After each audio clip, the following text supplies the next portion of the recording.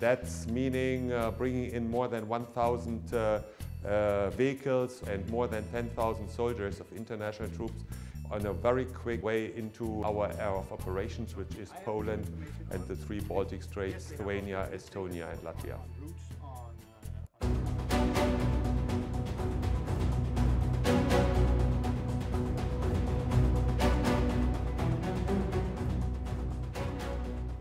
We have this broad expertise from the region and the security situation and the challenges we might face.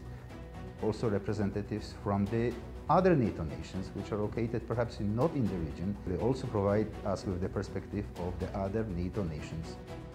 We have in our headquarters also officers not from NATO nations, meaning Sweden and Finland.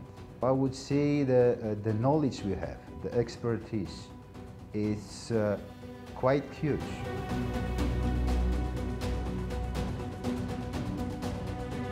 There were in Eastern Europe a lot of tensions. You have seen actions along the Crimea and along the Ukrainian border, which has some changes on the threat perception of Eastern European countries.